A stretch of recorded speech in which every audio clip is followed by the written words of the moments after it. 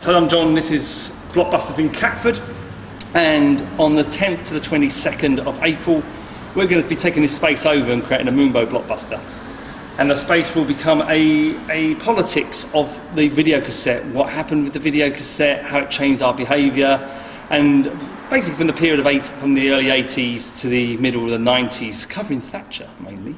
So there'll be lots of interesting installations, films, talks and discussions. If you fancy putting something on, feel free and come on down. We're just going to let it develop as it goes and see what people of Catford think.